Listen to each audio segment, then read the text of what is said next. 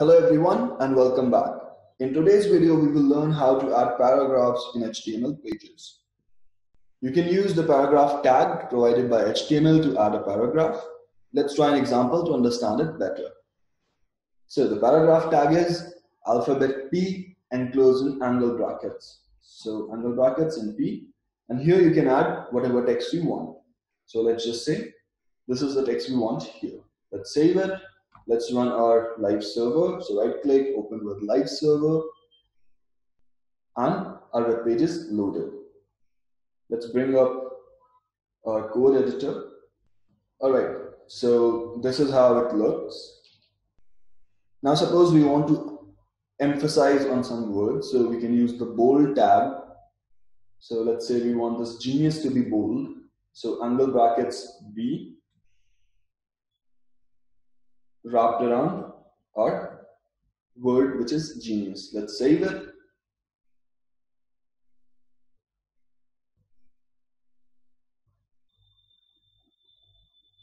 And as you can see now, genius is bold.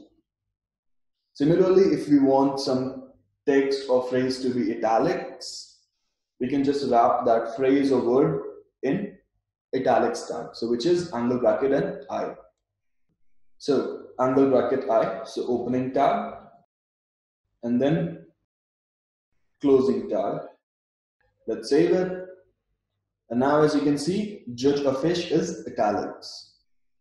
Well, now for example, you want to have these sentences in different lines.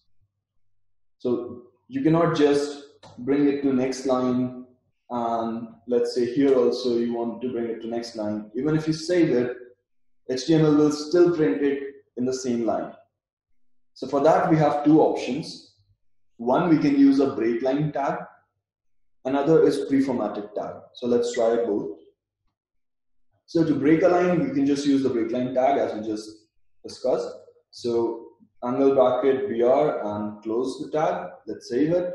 And now as you can see, but if you judge is on the next line. Similarly over here, so breakline tag, and it will live its whole life in the next line.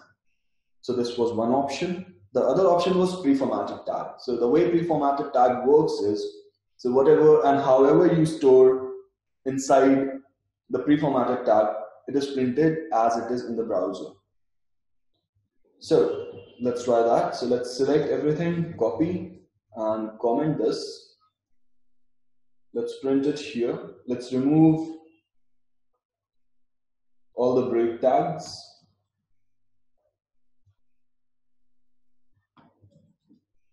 If you save it, now again, everything is in one line. Let's just wrap it in pre-tag.